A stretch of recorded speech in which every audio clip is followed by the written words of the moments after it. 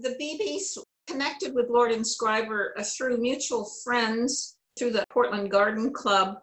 And so they made the initial contact with Lord and Schryver, who immediately followed up. So this began the correspondence. And Lord and Schryver went up and visited the site.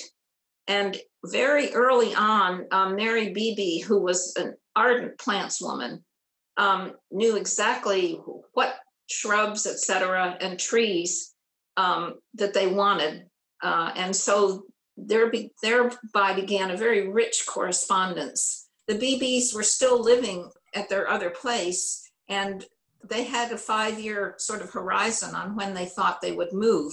And in the meantime, they did a lot of planting. So the garden was going in as the house was being built. I think the Beebe Garden is an exemplary model of how they worked with clients, in that they had a long-term relationship with them. The primary to their beginning, working with a client, was to work with them to understand the client's intentions, how they envision using this garden, the notion of various rooms to help understand how clients would live in this garden, just as an architect would do for a house. How are you going to use the kitchen, et cetera.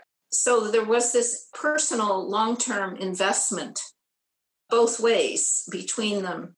And in terms of the actual designing of the garden, that the approach there was to make a major study of the surroundings. And in the case of the Beebe Garden, it was out in the country amidst beautiful landscape with a view of Mount Hood that was be to die for.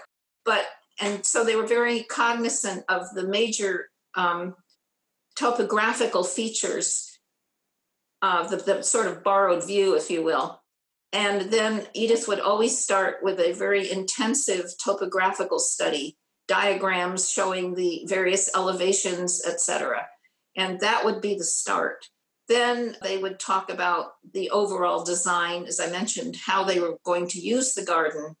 And then they would start talking about plants. So it was very conceptual initially. Of the 200 plus gardens that they designed in the Northwest, I would say there's maybe 6 or 8 today that still have a sufficient amount of integrity to be viewed as a Lord and Schryver garden. And surely the Beebe Garden is right up there with 1, 2, and 3. It's just an extraordinary place. That is extensively due to the current owners who have tended this garden and restored it for, 30 plus years. And we owe a tremendous amount of gratitude to them for their integrity, passion, investment of resources, not only financial, but heart, and just hours and hours and hours of labor, but they loved it.